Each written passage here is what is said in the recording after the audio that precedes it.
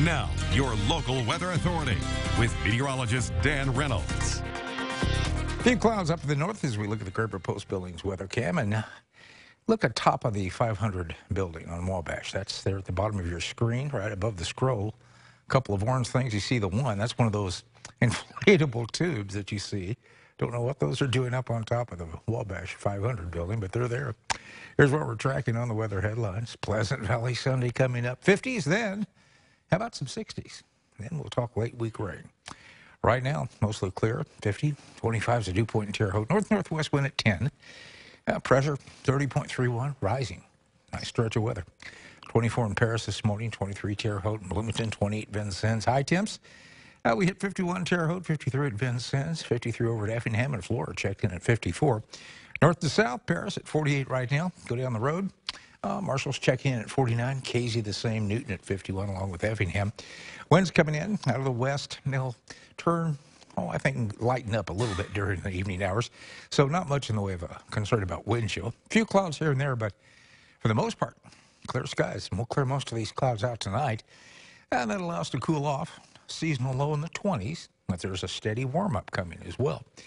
Big picture, high pressure is ruling the weather. Look to the west, come through the Midwest. Go down to the southeast. That's rain moving off the coast. A few little light snow showers upstate New York and to Toronto. That's it. There's just not a lot going on out there. Now, zoom in, take a closer look. A few clouds here and there. Other than that, we're in good shape. Locally, satellite and radar. Hardly a cloud to be found. Hardly any precip anywhere. Model's picking up those clouds pretty well just north of Terre Haute. We'll dissipate the clouds with sunset, and then we'll enjoy clear skies, sunshine tomorrow. Maybe some cloudiness moving in Sunday night. I think those models are overdoing the cloud cover with this high pressure and control of the weather.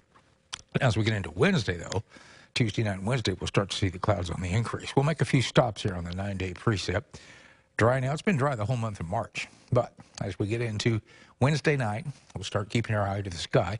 A few little showers moving in. We'll just make 12-hour stops. You can see there at 5 o'clock Thursday, rain across the valley. And as we go into 5 o'clock Friday morning, that system still hangs in there a little frontal boundary right there.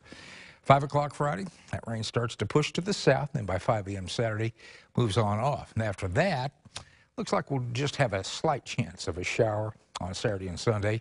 Get into Sunday night, going into Monday, though, you can see a little low-pressure system rotates through and brings us more rain. Probably some cooler weather behind that. But short-term, that green shading right there, we're in good shape. 50s going into 60s, and then by the weekend, maybe back down to the 50s. 27 tonight, that's just about normal. Cool, clear. Winds will turn, come out of the north overnight right now. Light from the west, 57 tomorrow. Beautiful day. Light east wind as we look ahead on the extended forecast. Averages are 47 and 29. Look at those temps. 4 days, it looks like, where we'll have highs in the 60s, some sunshine. Nighttime lows, everything's well above the freezing mark, well above normal. Wednesday night late, we'll start to see some shower activity. Scattered around Thursday, maybe into Friday and Saturday, though it should start to taper off. We cool off a little bit by next Saturday, but boy, the start of the week looking really good. If there's baseball, that's great weather.